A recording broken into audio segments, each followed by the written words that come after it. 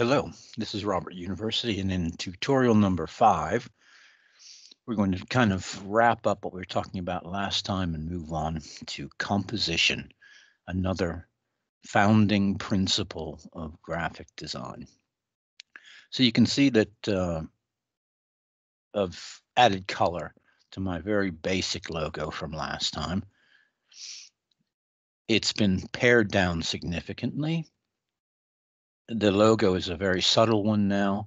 All it retains from the original plan was that I've substituted a rosette or a ribbon, a gold ribbon, a blue ribbon, a golden blue ribbon for the eye and design. I haven't devalued the letter I itself. I chose not to put the little V shape in the bottom to enhance the idea that it's a ribbon, as it was visually unsettling. All I've done is I've added a gold rosette or badge in substitution for the normal dot of the lowercase I. And I've chosen to make the type itself in a dark blue color, along with the closest thing I can get to gold, really, in a software program, and a two-dimensional design software program. So this is the logo we're starting with today. Now, if I zoom out, you can see that I've got a lot of things here ready for us today.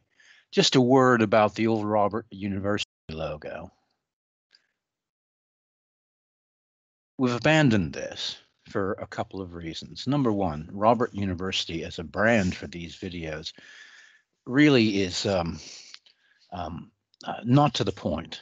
What these videos are really all about is graphic design. And what we're trying to learn here is how to be a better graphic designer and learn Adobe Illustrator at the same time. So we had this kind of, well-intentioned kind of symbol here where we picked up on the Adobe corporate kind of rounded corner square shape with the rosette functioning as the tassel that might come off a university mortarboard or hat that you wear when you graduate. And I substituted RU. Now, the thing is, as well-intentioned as this was, it was flawed in a number of ways. Number one, RU doesn't mean anything, right? You know, Robert University, RU, okay. The other thing is that this directly, RU, infringes upon Adobe Rush, which is a program that's made to produce and edit video very quickly for social media sites. So this is out. You'll never see this again. In fact, what I'm going to do is delete it. Never to be seen again. Okay, so that's out. So what I want to show you is that I've got kind of this master copy of my logos now. And I've got this color version, and that's fine. But whenever I create logo types or logos to be used in a variety of ways, I'll always do a color version, yeah, and then a black and white version as well. Now, I want to show you something about the black and white version, which I've prepared down here. If you go up to View and Outline, you can see that my vector work is not as clean, really, as it should be. Although this badge overlaps the P and we can see the whole badge and everything, this overlapping of vector lines here is not ideal. Now, whenever we create artwork in using vector curves and lines, etc., and points, what we want to do is always make it as clean as possible.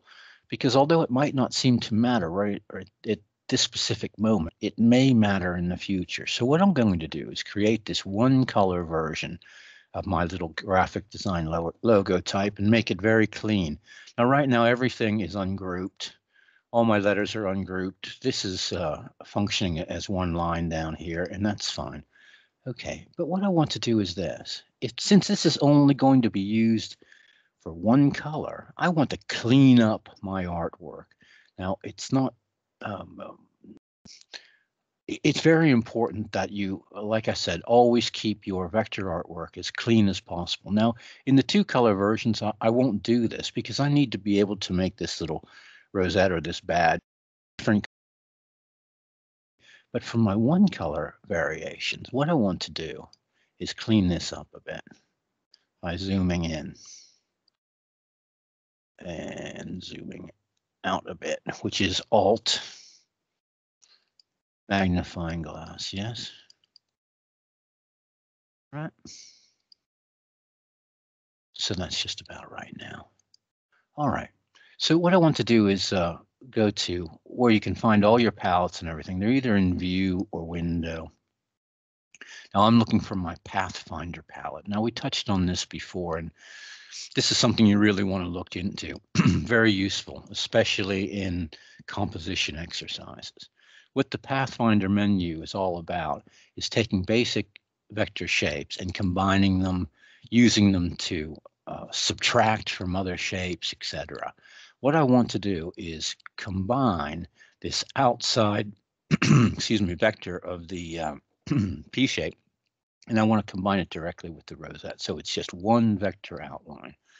So what I want to do is with my select tool, excuse me, select the P and also hit Shift and select the rosette. Okay, and if I come up here to unite, watch what happens right here. Okay, when I hit unite, all of a sudden that becomes one vector image. All right. You think, okay, that's great. What's the difference? Why should I take the time to do that? Well, I'll show you in a second. Finder tools. There's quite a variety of them, and they all work in essentially the same way.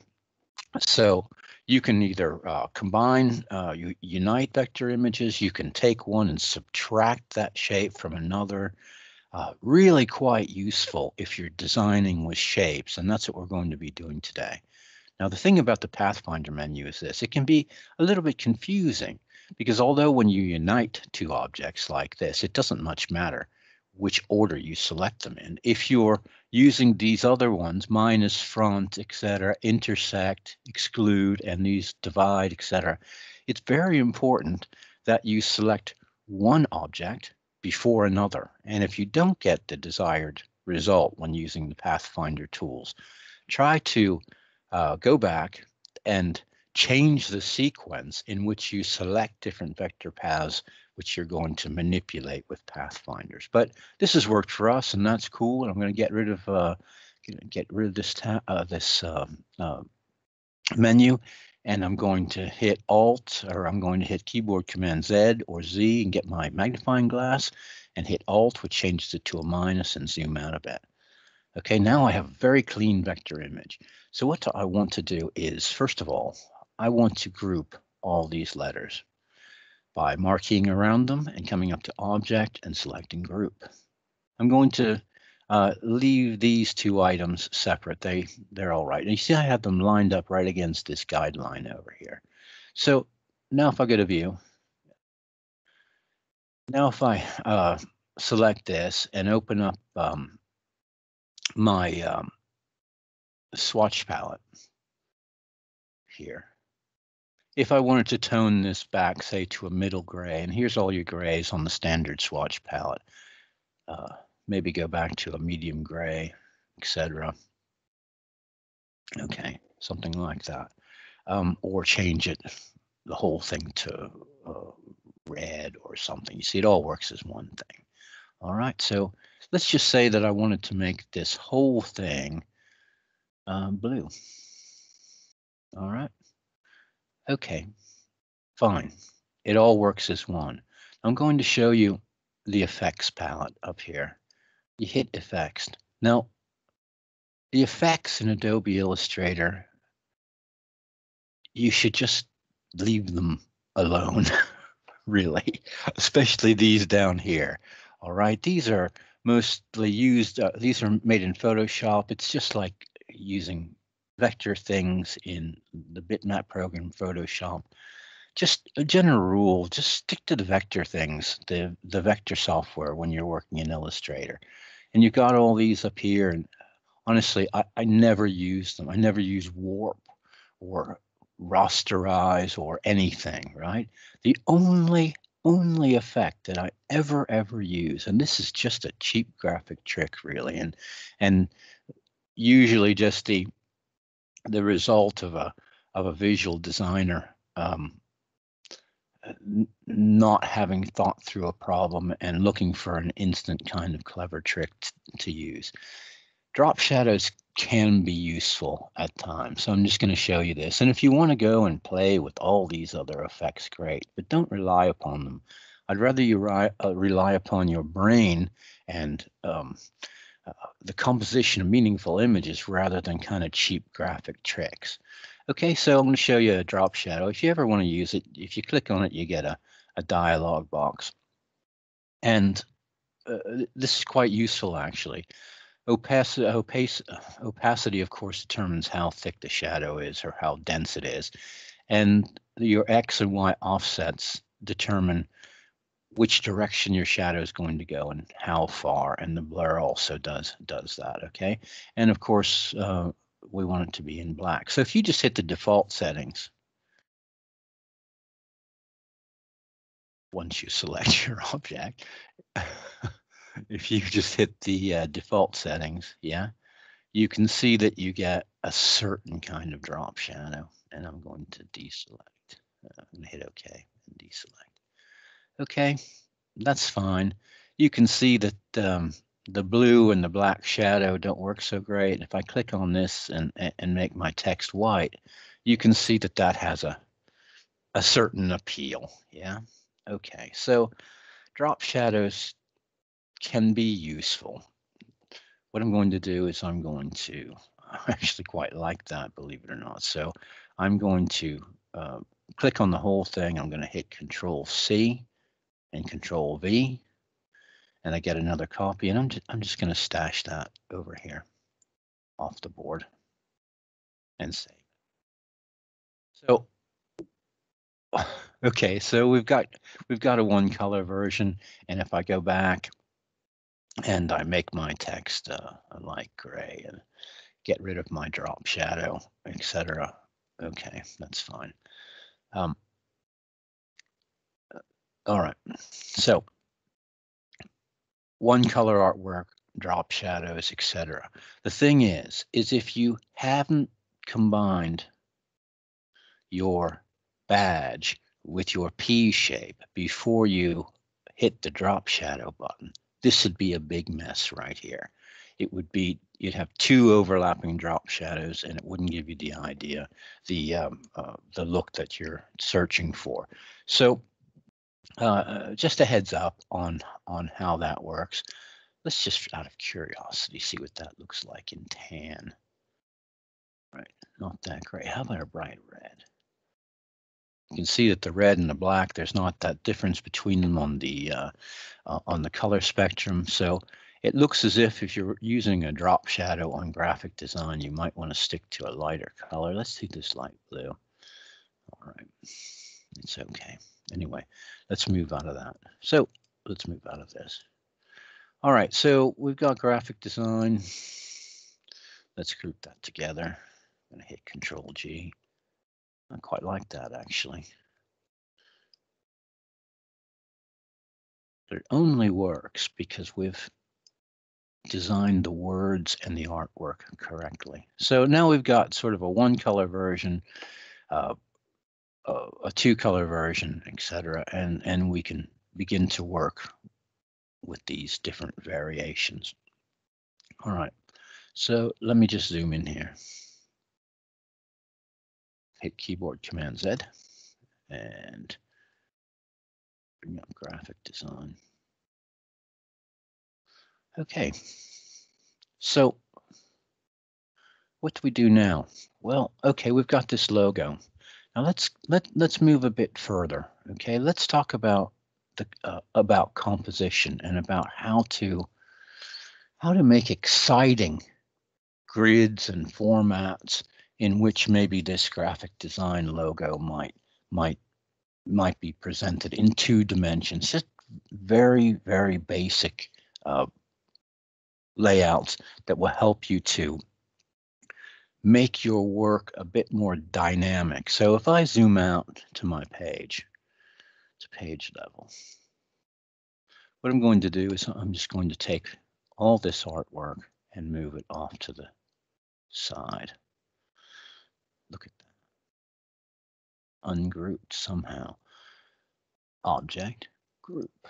Okay, just move that off. And this, all one piece, we'll move that off.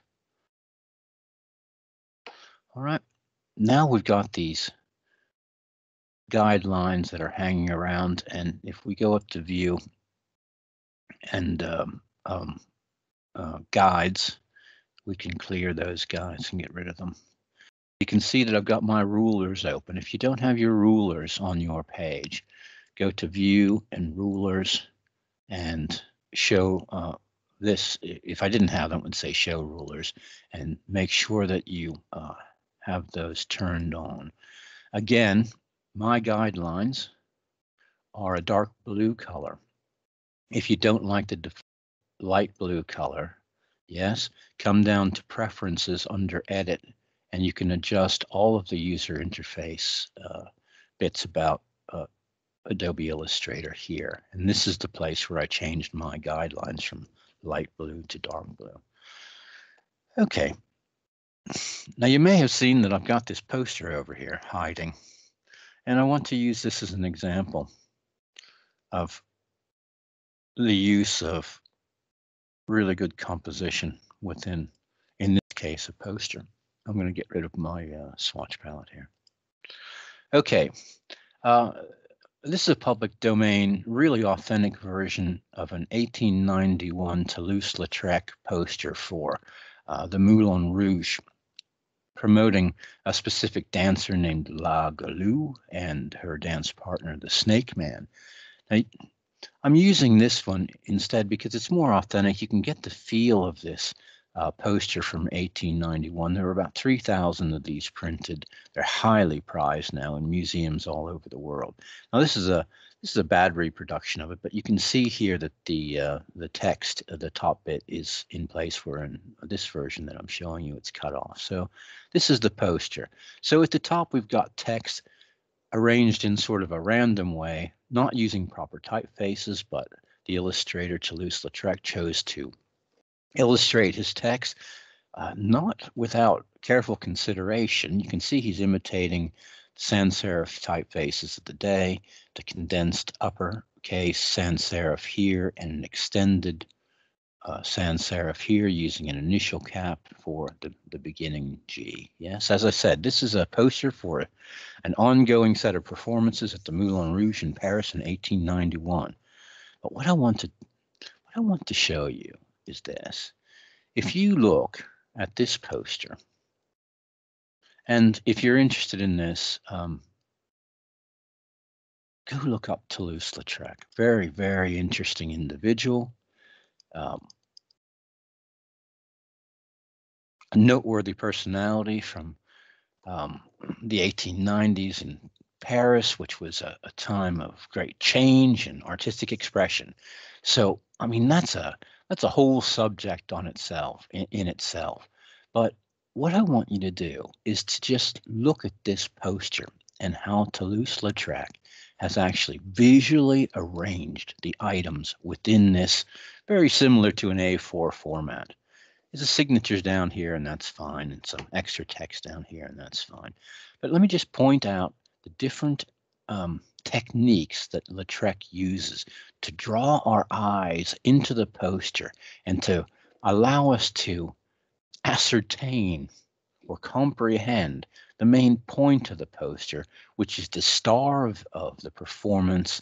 The glutton is what La Galou translates into English.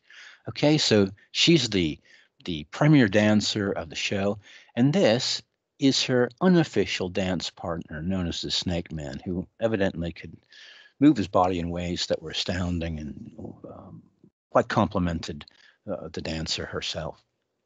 But look what Lautrec does.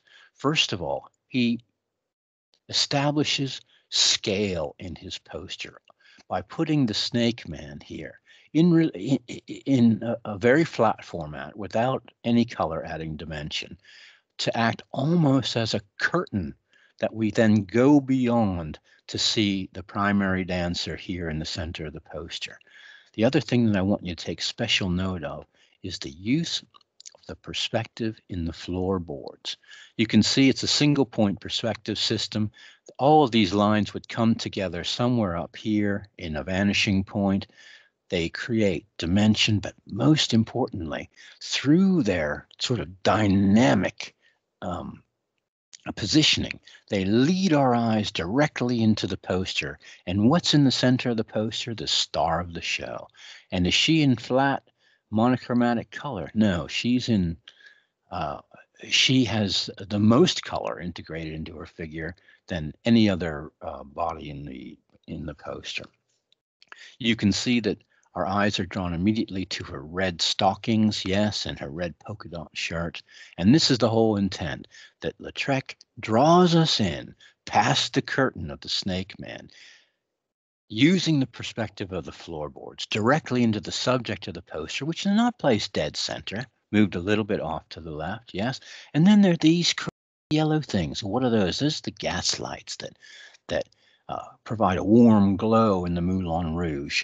And this one is evidently in the foreground, possibly out of context of the ceiling where it might not where it might not actually be, but again, adding a curve and dynamics and something to again draw our attention into the main bit of the center of the poster. Then my favorite part is this background that Lautrec provides. This background of silhouettes of the audience of the Moulin Rouge, men in top hats and women in fancy dress, yes, all sorts of different personalities, but flat, like the curtain in the back of a stage.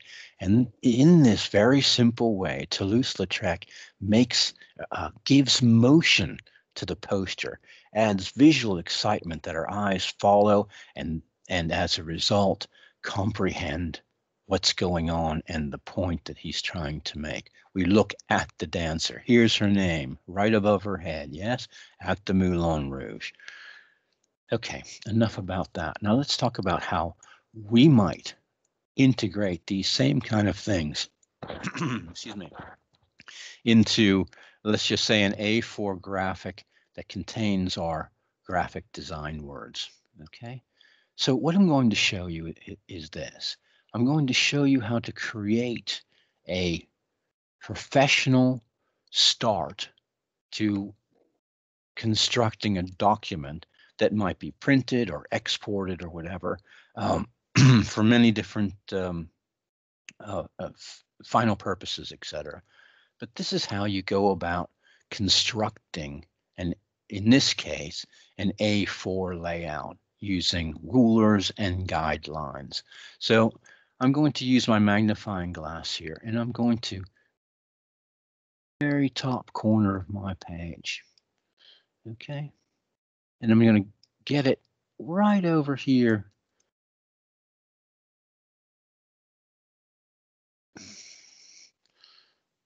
I want to position it in a certain way. I want the top corner very close to my guidelines. Okay. Now check this out. Right now, my guidelines are set on 0 right here at the edge of my page, and they begin 1, 2, 3, 4. Yes. And I'm not quite sure what scale this is in. I thought it was millimeters, but these could be centimeters. Okay, and again, the 0 starts at the very top of my page.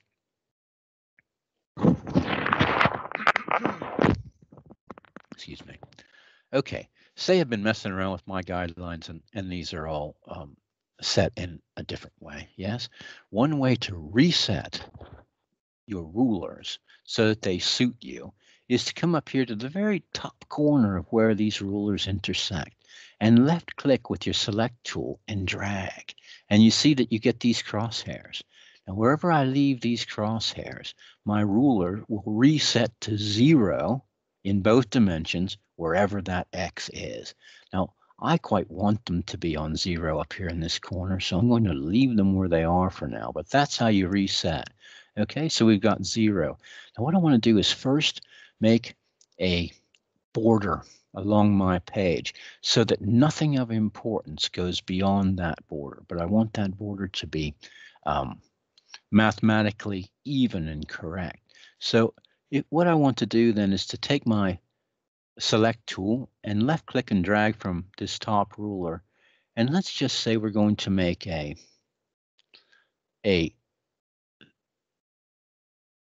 5mm border. Now you can see I'm going up and down over here, and this is why we zoomed so close up into the top corner. I'm going to use the larger mark in between 0 and 1 and drop a guideline there.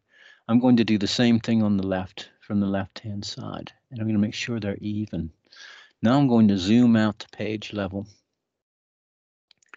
and you can see that these were indeed that my guidelines are impossibly small. Okay, so if I wanted to actually make these centimeters, yes, 10 millimeters equals a centimeter. So I don't want it to be quite that large. So what we're going to do is we're going to come up here to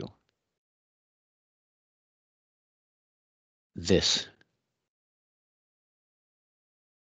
setting on my rulers. Okay, we're going to use 5 guidelines to establish our border.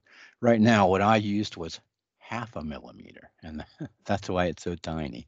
Okay, now if I do my select tool and I try and pick up this guideline, it doesn't work. Okay, so what I have to do is come up here to View and Guides, and I have them naturally set on locking guides so that they don't move, but I want them to be able to move. So I'm going to click Unlock Guides, and I'm just going to take this guideline and move it over to the 5mm mark and the 5mm mark down here. And now I'm going to zoom out.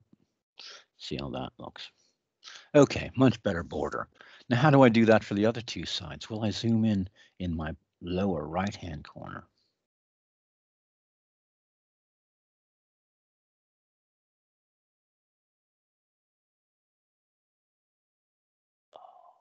Right. Okay. And I get this corner. It's much easier if you can actually position your work close to the guides. So now we've got this crazy thing, you know, an A4 is 210 millimeters wide, etc. So what I want to do is reset my guides to make it easy to make a 5mm border. I'm going to click on these crosshairs up here and drag it right down here to my lower right-hand corner. And there, I've reset my rulers. So now I can make sure that I have a 5mm border here and a 5mm border here. All right, now I zoom out. Okay, it's essential to first make a border for your page. All right. Now, okay, 210 millimeters. If I wanted to make a center line right down the middle of my page, that would mean that I would want to have another guideline at 105 millimeters. So I'm going to drag this over here and go back to zoom. Okay, so now I've got a center line and I've got a border. Okay, I'm going to hit save, by the way. Okay. Now, what about if I wanted to split my page center from top to bottom? Well, it's not so easy to divide the total length of a A4 page. You see, an A4 page, the length of it is like 297, 298 millimeters, somewhere in there. 298, I think it is. And that's not as easy to split as 210 millimeters. I want to show you a really good sort of practical way to divide up a page if you don't want to constantly do the mathematics and calculate and place guidelines somewhere along these rulers. So for instance, if I want to divide my page in half and I don't want to mess with fractions of millimeters, I'll show you a very simple method about how to do that. It's using the space tools, yeah, or the rectangle tool. First, make a rectangle. Okay. Now let's give that an outline color. And to do that, we click on outline color down here in the lower left. And right now there is no color. We could just use solid black from this palette, and that's okay. And if we wanted to, change the width of the stroke, you go to Window and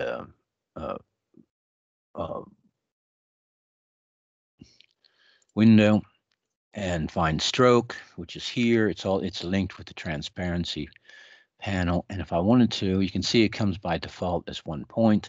I could make that really thick, and I don't want to do that. I want it to be just 1 point. So that's how you'd change that thickness if you'd like to. Now check out this. With it selected, I hit Control C and Control not V, because if I hit Control V, my copied image will go right into the center of my workspace. I want to hit Control F, and that will place a duplicate image directly on top of the original image. And with my arrow keys now, only with my arrow keys, I make it so that I have a duplicate image, the same exact size, with a small space in between the two objects. So if you ever want to divide space up properly into 2 or 3 sections, try it this way. Now I'm going to go to Smart Guides because they'll help me here, and I'm going to click those. And I'm going to make sure both of these are selected. I'm going to move them up till they intersect with my top guideline. Then I'm just going to stretch them down here until they intersect with the bottom guideline. And then I'm going to zoom in to the gap between them. And I'm going to bring a new guideline down here so it's right in the middle of that gap, and leave it and go back to my page. And so I can just get rid of these now, and my page, without doing it mathematically and driving myself crazy, I've now split the page in half from top to bottom. Okay, good start. Now, if we wanted to have 2 columns of text in the bottom, we know that our borders are 5 millimeters. We know we have a center line here. If we zoom into our above ruler, yes, we see we're on 105 here. If we wanted to make a gap between columns of type that was similar to the border that we are using on the edge of the page, then we would try and make this into a 5 millimeter gap. So we have to zoom in on the border a little, on the ruler a little bit here, and you can see our center is right at 105. So if I wanted to make a 5 millimeter gap between my 2 columns of type, that means I have to have 2.5 millimeters over here. You can see it starts to get quite tedious with these small sizes. I'm just going to do the best I can. Just put one here and go 2.5 over here, and that makes a total of 5 millimeters. You can see that they're just about equal, and get on screen. So now you can see I have 2 columns of text. So if I wanted to be just really basic and straightforward, I might take my logo and put it up here as a header, yes, and then construct 2 columns of type down here, start maybe at the middle of the page, etc. And all of a sudden you have a very basic layout, okay? And if I created columns of text let's just say I do a Laura Mipson deal and I just type stuff in. And it's 12 point, and that's all right. And let's change it to maybe a body style that goes well with my big heavy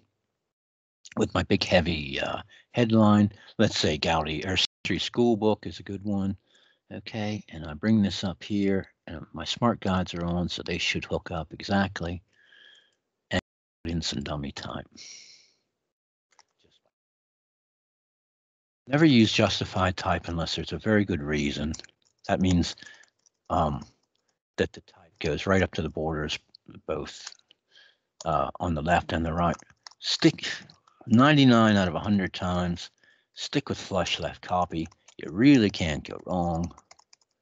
Yeah, and the rag at the end is what makes your copy interesting. All right, so I'm just going to type this in. I've got a little paragraph. Now I can copy that, hit Control C,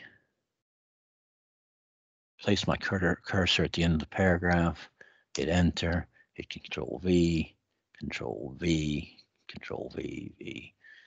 Right.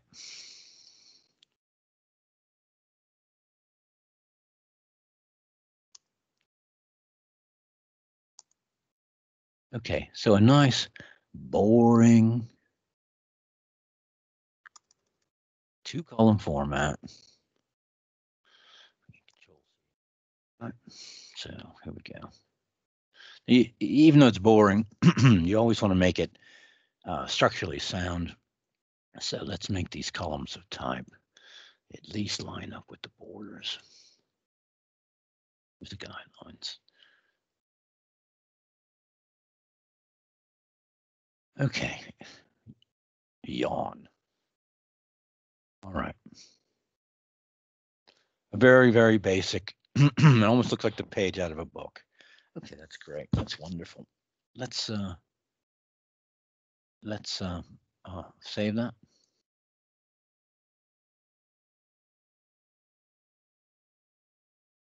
Right. And what we're going to do now is break this all down. So as usual, when you're working on Illustrator, hit Control C whenever you've got something that you want to save. And you see that my guidelines have been illuminated. You see, I've actually selected them as well. Now, I don't want them, so I'm going to deselect everything and go to View and Guides and Lock Guides. And now if I marquee all around this and hit Control C and zoom out and hit Control V, and just, who knows, that might be quite useful at some point as I'm working. So I'm just going to put that over here and hit Control G. And I'm going to hit save. Okay, so let's take all of these bits and pieces. Let's get rid of Robert. Goodbye, Robert University. Okay, let's zoom in on our page again. All right. So I'm going to now unlock the guides because I want to work with them some more. Let's just say I want a 3-column format. Okay. So I'm going to deselect this guide and get rid of it, and deselect this guide, get rid of it. Okay, so I've got this center line, and this center line can be both useful and not useful. So I'm going to use my rectangle tool and give myself a black stroke and hit Control C and F and zoom in.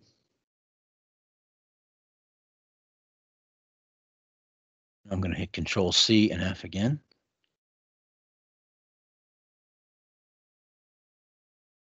And that's an equal space. That's good. I'm going to select them all zoom out, fit on screen, and now I'm going to divide my page into a 3-column format. I'm just going to stretch this until it intersects, and look. Now I've got a perfect way to divide this into 3 columns by putting a guideline right in the gap between these boxes.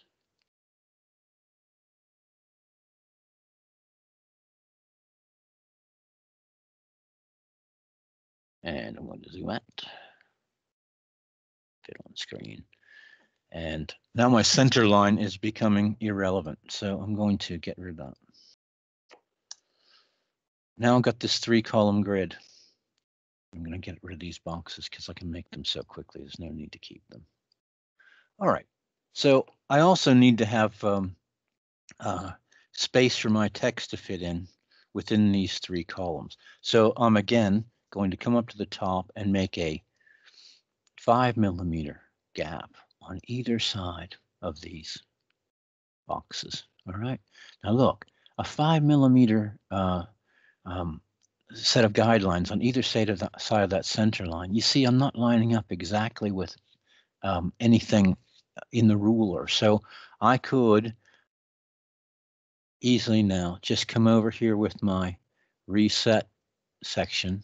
Yes. Go to 0 and then make my guides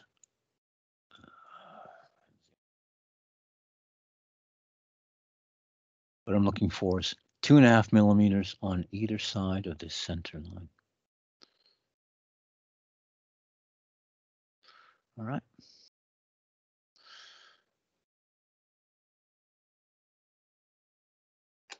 I'm going to just do the same thing over here quite quickly. I'm going to reset my scale.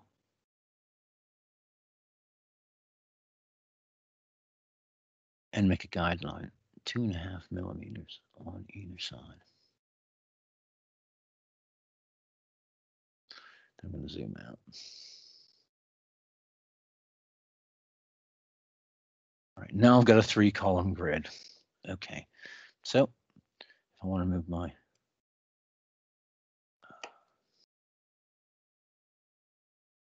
I want to do is find those bits and pieces from before, and here they are.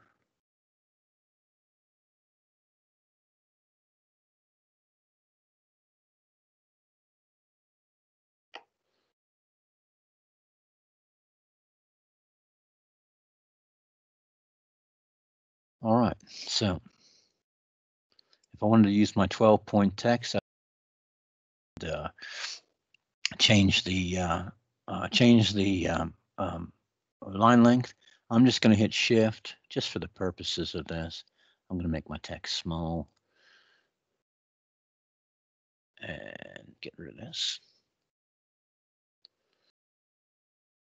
You can see that you can't really shift anything unless you get properly off the board.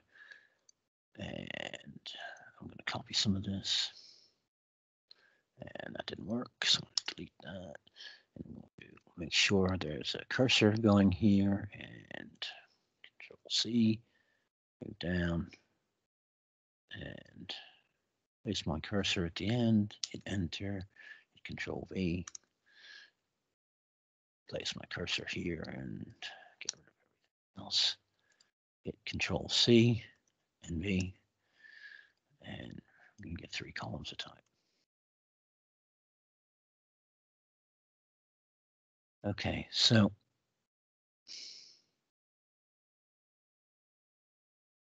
you can see how this works.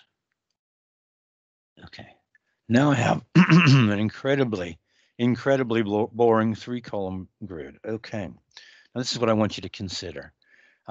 If you wanted to use, there are many different grids out there. I mean, you can use the rule of thirds, you can use Fibonacci sequence, you can add any of those kind of mathematical equations you want. I'm sure Illustrator has some blank grids somewhere that you can just pop in. What I'm trying to show you is how to make custom grids. All right, now take for instance this. What do you say we throw out the standard 3-column grid, okay, and shift these grids a bit. Make it so that We have two nice big columns.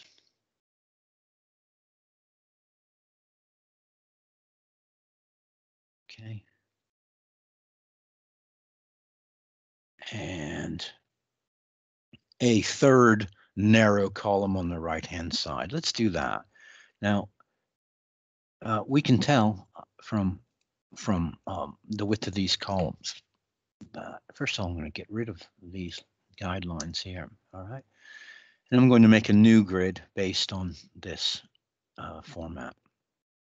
If I select my text, yes, you can see that it gives you a box around its widest point. So I'm going to use this technique to create a grid based on the size of the intuitive kind of type that I've created.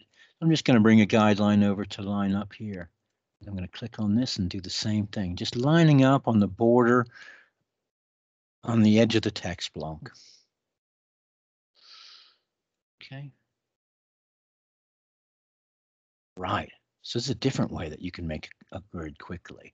Now, if I want the gap between my larger two columns and my final third column to be correct, what I can do is this. I can select these two guidelines. I can hit Control C and V just like anything else and drag them over here and line them up. Now I've got two guidelines here, so I'm going to get rid of one and I'm going to zoom out. All right, so now I've got a 3-column grid.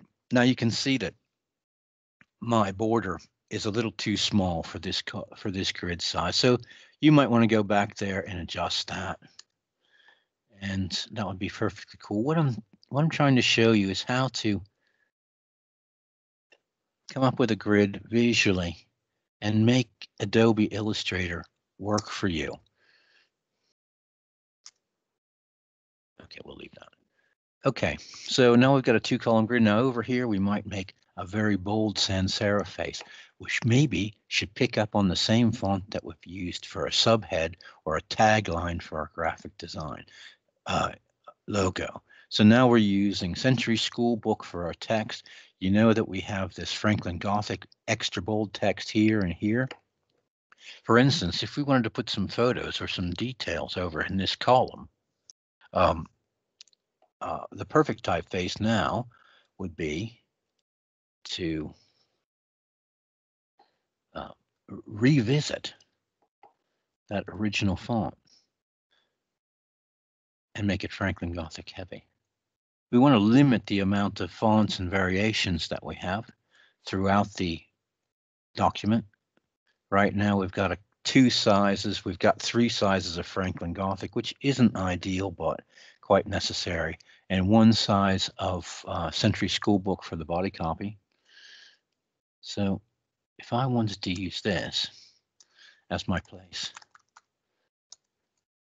all out sidebars, captions, photos, whatever, you can see that I've got a kind of a more vibrant logo going, thing going. Okay, let's just leave it at that.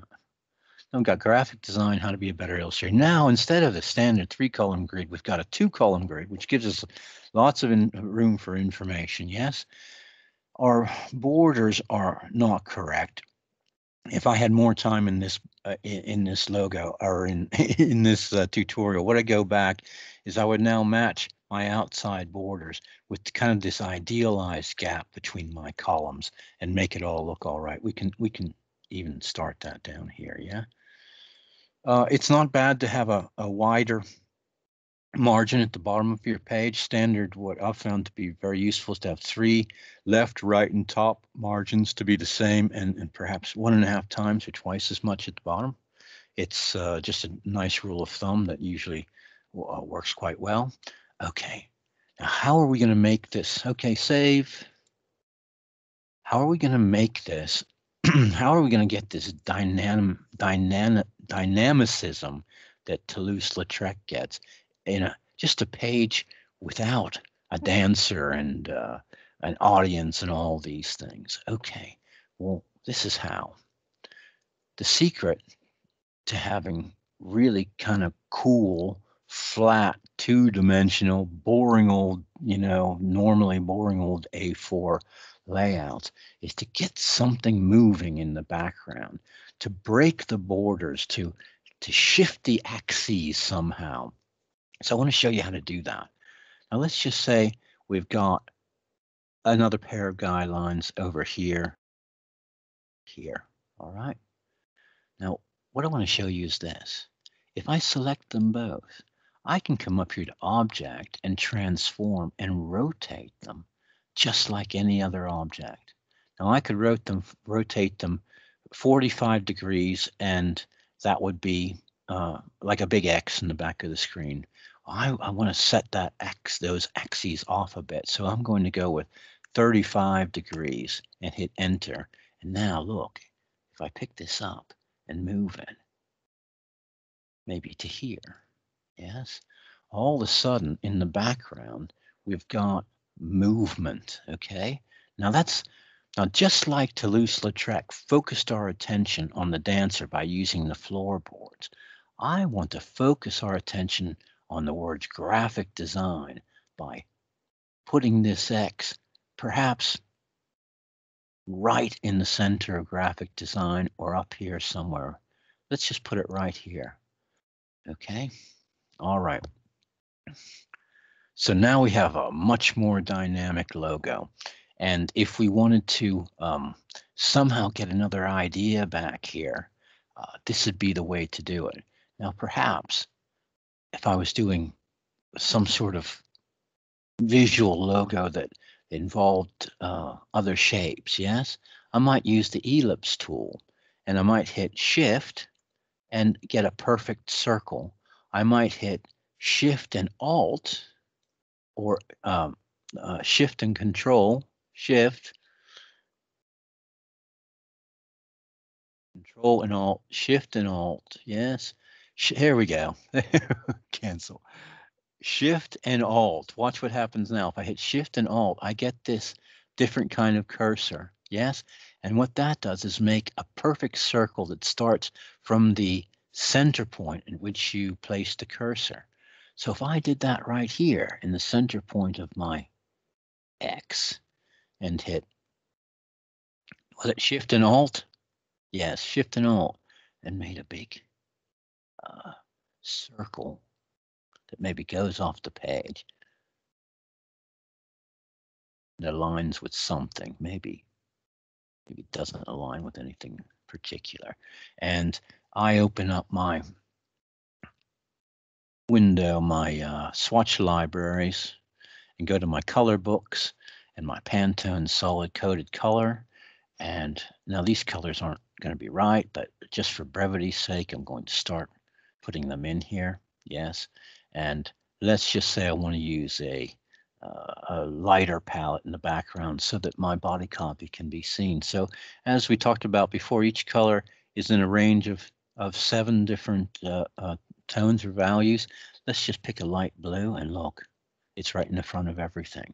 Well, if I want to change the stacking, the stacking level on my layout, with my object selected, I come up to Object and Arrange and Send to Back. Okay, great. So let's send that to back. Let's have a color that fills our entire page in the background. So I'm going to use the rectangle tool and mimic the page size exactly. And I'm going to make another very light color, let's say purple. I'm going to hit Object and Arrange and send that to back. Okay, now with my pen tool and my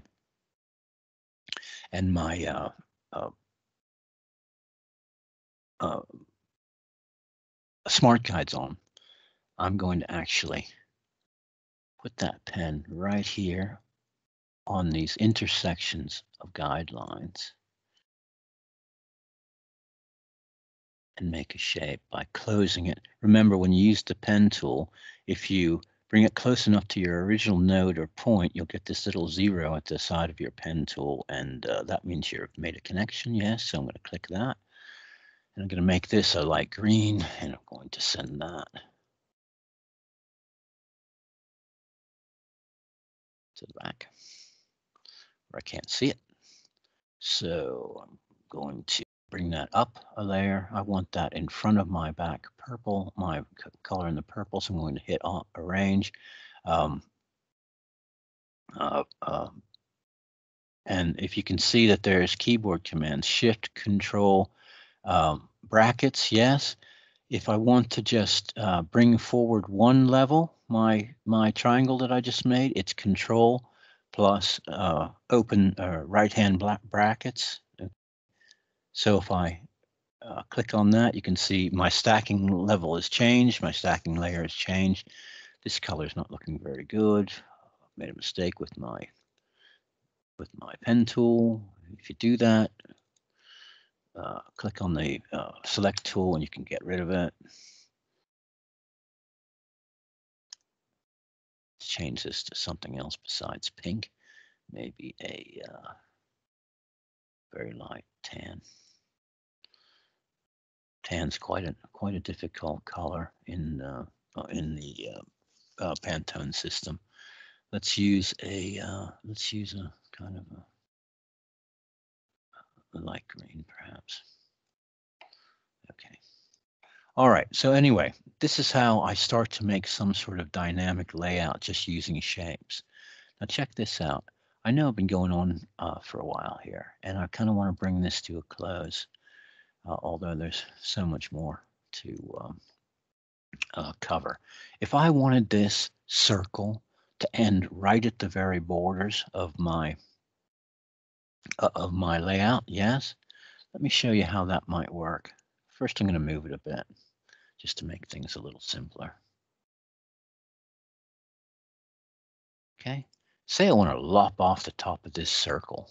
Okay, well, this is what I do. I take my rectangle tool and I make it cover up the bit of the circle that I want to lop off. Okay, then I open my Pathfinder menu. All right, and you can see you have different options: unite, minus, front. Okay, so if I select this square and this circle and click on minus front, off it goes. Yeah, going to do that again over here on the side by selecting first my trimming box and then my object and hit minus front. There you go. Now I'm going to make this object arrange. If you want to take it back step after step, I'll show you the layers palette soon, all right, but not right now. If I want to just go backward one step, it's Control plus the left-hand bracket. I'm just going to hit this button right here, but okay. Let's hit Control, left-hand bracket. You can see it's going back step by step, and there we go. Okay, I'm going to hit save. Okay, that's enough for today.